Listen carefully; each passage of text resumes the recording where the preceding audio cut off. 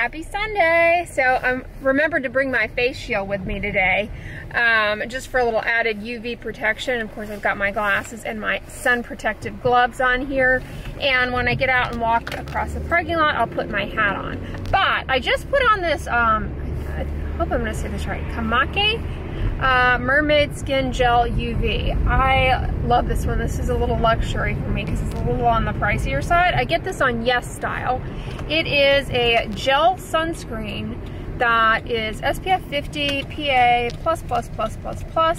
It has zinc and titanium dioxide, as well as zinc and titanium dioxide, which will cover UVB and UVA, but it also has octinoxate for UVB, which is a chemical filter, and then it also has tinosorb in it, which is a chemical filter that is not available in our sunscreens in the United States, but gives you a UVB and UVA protection. And then it also, I believe, has another chemical filter called Uvinol A+, which will cover UVA1 and UVA2 together. So many good chemical filters in this, and it does not contain any alcohols.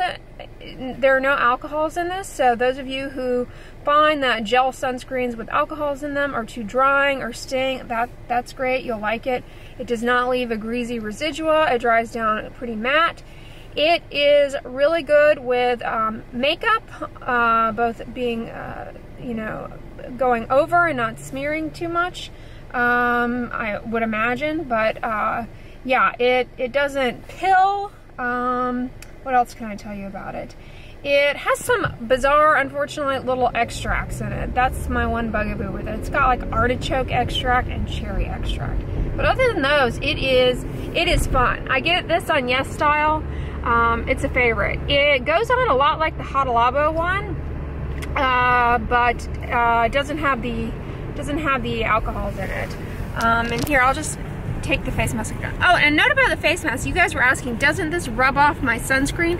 The nice thing about this mask is it actually sits off of the face. So only a little bit does it actually physically touch my face here around the glasses. And so, you know, when I go in, I tend to reapply. But just so you guys can see how it looks on here.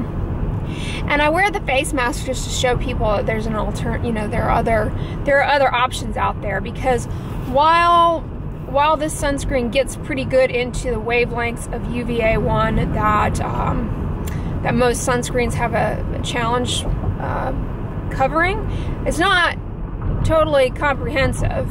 You know, it's difficult to get all wavelengths.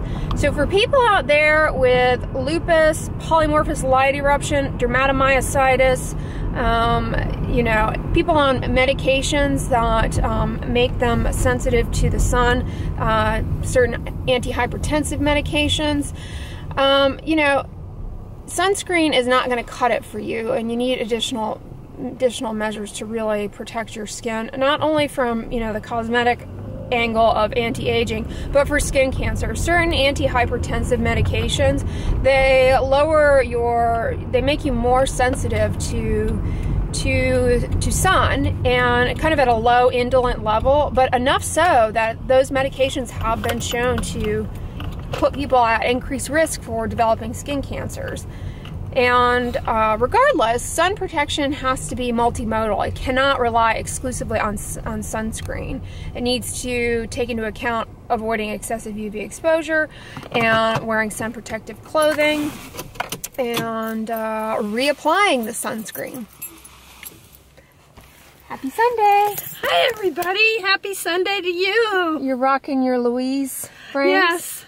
Yeah, mine should be in the mail today or tomorrow. Well, I guess tomorrow because it's Sunday. I am happy with Warby Parker, that's for sure. So I'm over here in Whole Foods, and I just want to point out they have the Everyman Jack charcoal face wash, acne skin cleanser. Ignore the charcoal, that's kind of whatever. I wish they'd stop putting charcoal and stuff. But I love this particular product. It is fragrance free and a 2% salicylic acid face wash. So this is one that I recommended in the closed comedone video. It's really good as a fragrance-free BHA face wash. This is also great for the men out there to lather in the beard area, let sit on your skin for a few minutes, and then rinse it off before you shave. It will help with ingrown hairs. And likewise, the Blackhead Eliminator. This one is a scrub, so this one's got some mechanical exfoliant in it, I believe. So it's a little more aggressive. I would just go with the face wash. And then I also am eyeing and liking these Bulldog sensitive line. Skincare for men, whatever. Men and women can use these, but this is it has oat extract in it, which is good for soothing the face. So this is a great aftershave. You guys were asking me about aftershave. Just use a plain fragrance-free moisturizer. This would be a good one. Bulldog also has a sensitive face wash that is likewise fragrance-free. These are good. I like these. Hey guys, we're here at Whole Foods. I'm leaning over so that you can see that Canmake Mermaid sunscreen. It's not too bad as far as the shine. I have it over a layer of it's MD UV Sport, which is a little shiny at baseline.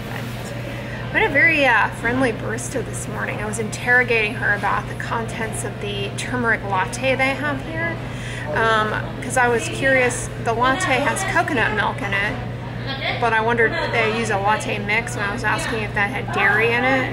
And she showed me the mix. It has no dairy or no sugar, so I might try that sometime. I might try it, yeah. Except they put espresso in the turmeric latte, so I don't know how good that would go. Coffee and turmeric latte.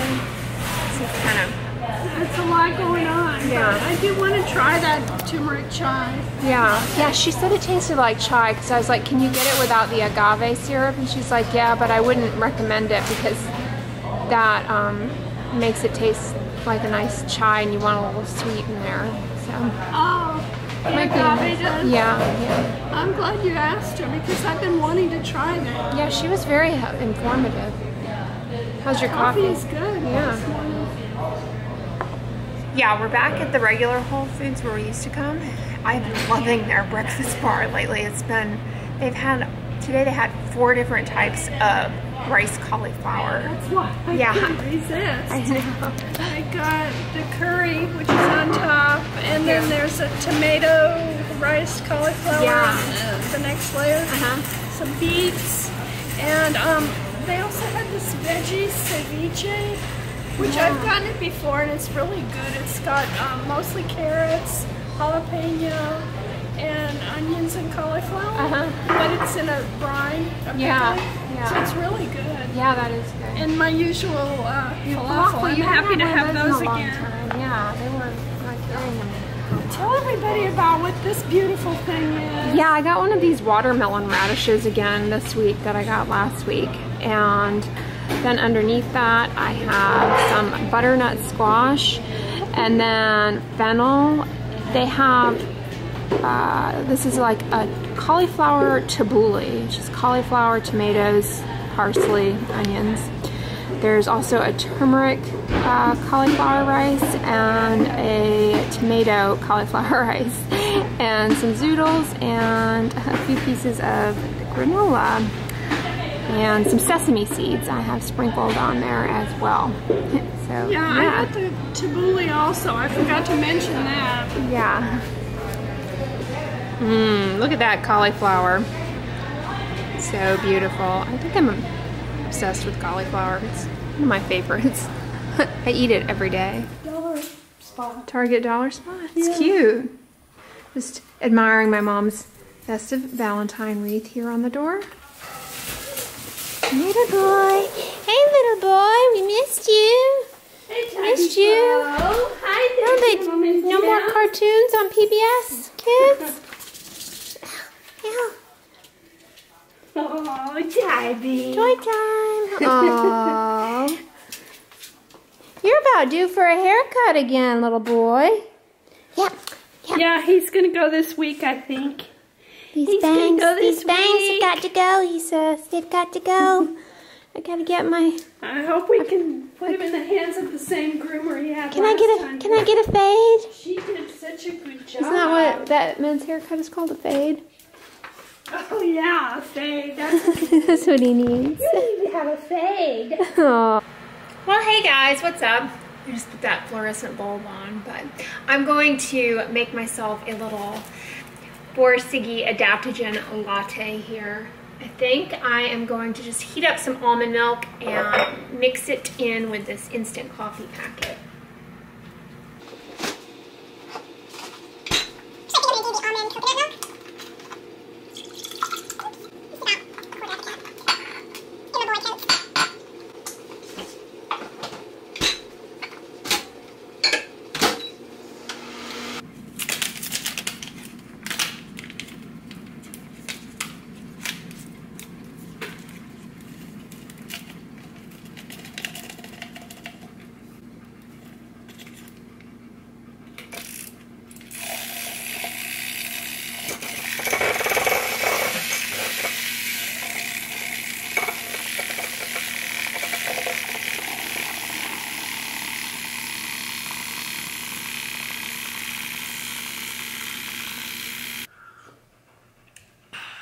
So good, you guys have got to try that. It's like a 1/4 cup almond milk nuked in the microwave for a minute, whisked in with a little of this. So good.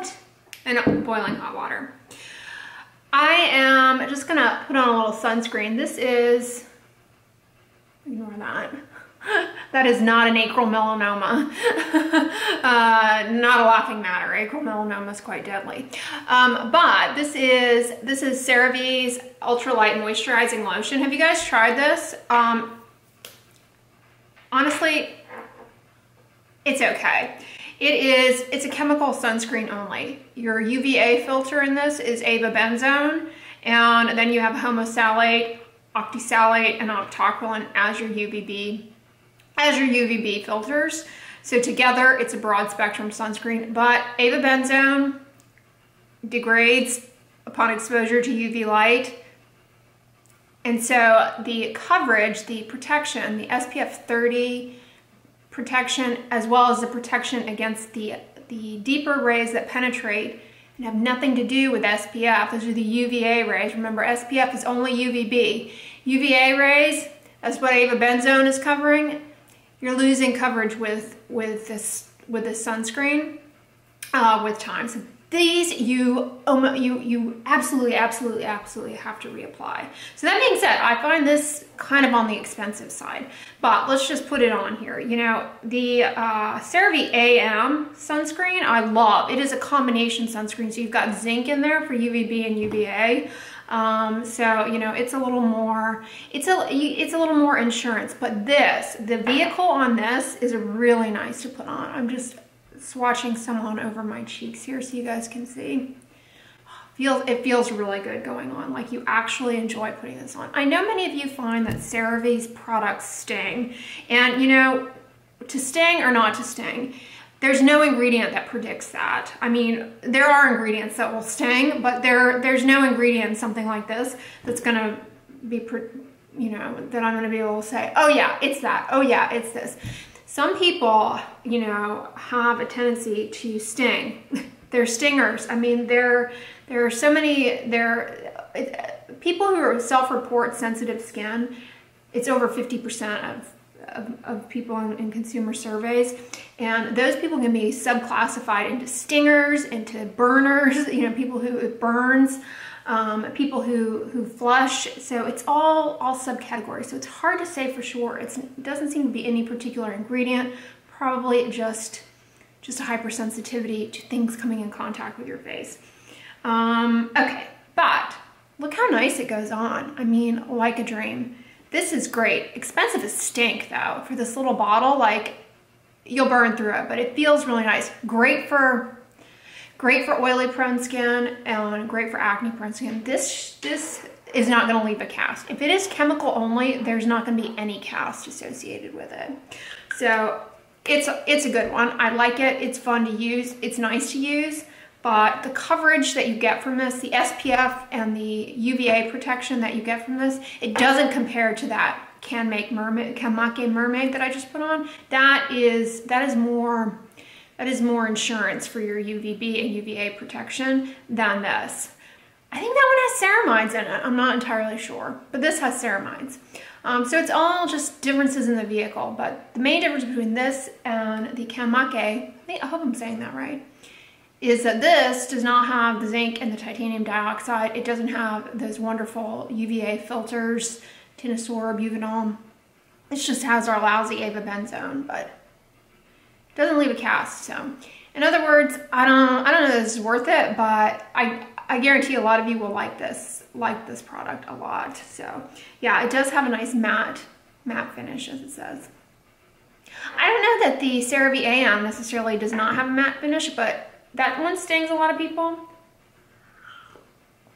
And on my skin, no cast, but on darker skin types, sometimes can leave a little bit of a cast because of the zinc, but honestly, it does blend in pretty well as far as that kind of sheer cast.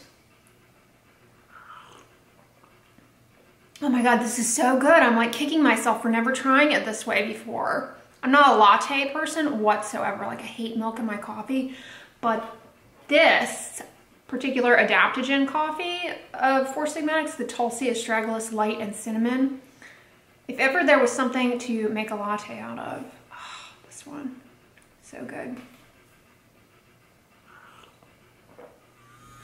Well, hey guys, what's up? I'm just here with my little bed bug friend, Brayo. No matter how hard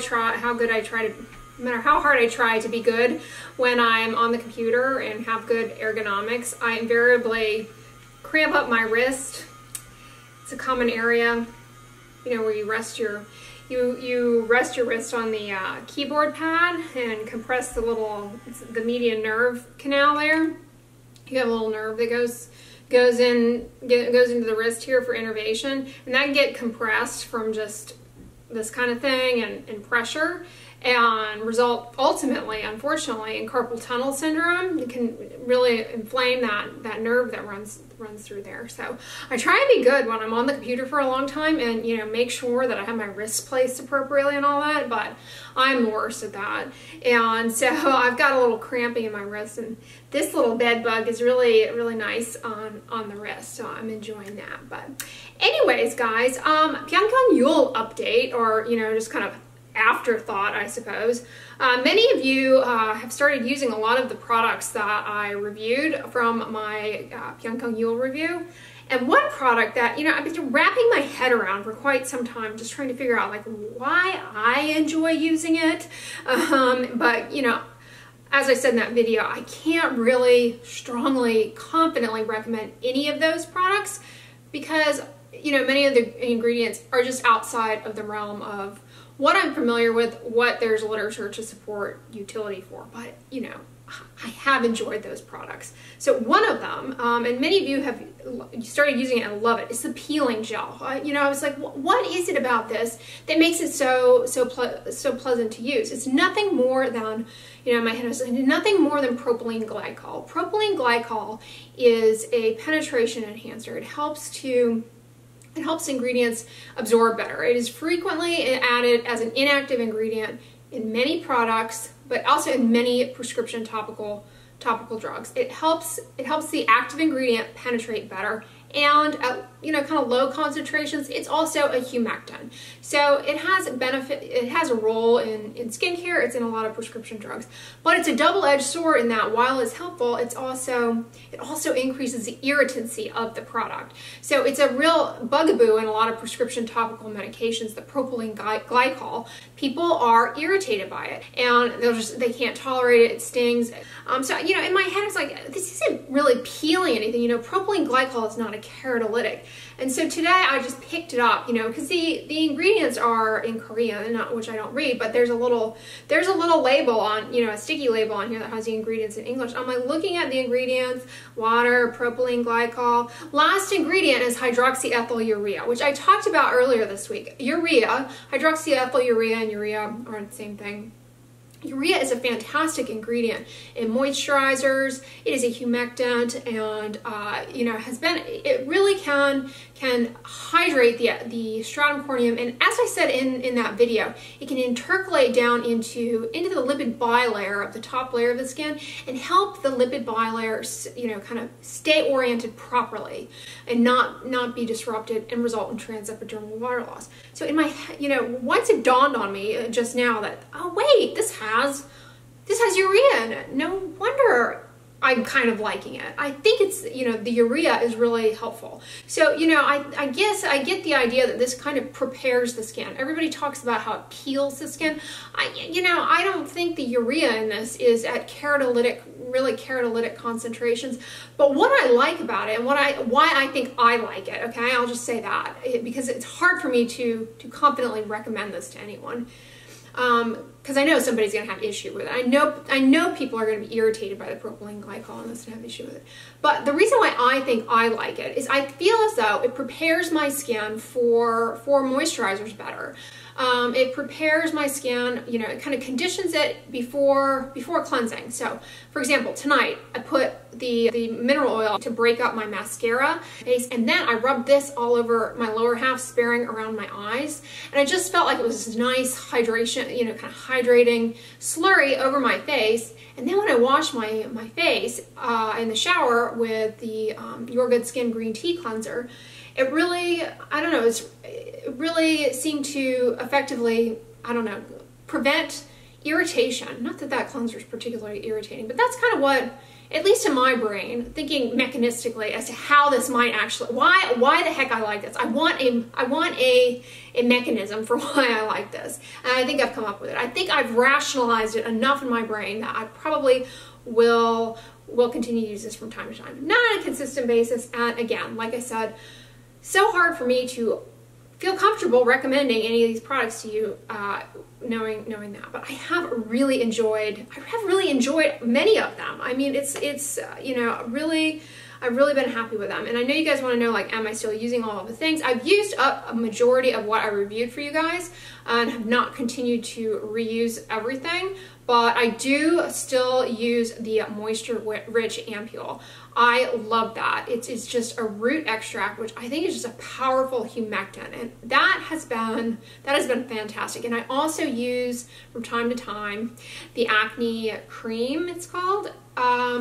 I don't know why. There's nothing about it that makes it distinctly for acne. It has niacinamide in it and licorice root extract. So I definitely see a brightening effect with that. I use it as I normally use the deep dive water cream. I know this is probably getting confusing. You're like, whoa, all these changes. The Pyunkang Yul stuff, I don't really do that consistently. So in other words, I don't have a substantially different skincare routine on a regular basis. My skincare routine is pretty much identical to what I posted however many weeks ago. That is what I do on a regular basis. But from time to time, I am still using some of those other products, and I'm like, dang, I really still, you know, I really like it. I hesitate to be too confident about them because I just, you know, I can't, I don't know, yeah, there are too many unknowns, and so it makes it hard for me. And I don't recommend doing the whole 7-step thing that I came up with whatsoever. I mean, the whole reason why I did it that way is to be able to review as many of the products as possible and kind of show you, like, how I think they are intended to be used. Not to tell you, oh God, please do a 7-step skincare routine, because you know that's not my thing. Like, I don't think that's excessive, and definitely will probably set you up for irritancy down the road at some point. It's excessive and not necessary. You know, I came up with a routine just kind of as a way to figure out how to use the products and see what they work, you know, what they were helpful for. And but definitely, I would never recommend that you guys buy all 7, you know, all of those products, because that's just ridiculous. And, you know, that many ingredients is like, it's like building a, I don't know, an all-you-can-eat buffet of potential problems. So keep it simple. Keep it simple. Fewer things, always better. But that being said, I can't help it. I really like that line a lot. yeah, it is a K-Beauty win for me. I have really been enjoying it. Comment below, those of you guys who got on the bandwagon of Pyunkang Yul. I haven't heard anybody say anything negative about their experience after they purchased them. So let me know, you know, what if any have you tried and what have you liked. But I just like it. I can't recommend it. We'll say that. So yeah, that's just a little update on that, because I know you guys were wondering if I'm still using those products, and I do enjoy them from time to time. But anyways, guys, I hope you enjoyed the vlogs this weekend. If you liked it, give it a thumbs up, share it with your friends, and as always, don't forget, sunscreen and subscribe. I'll talk to you guys tomorrow. Bye.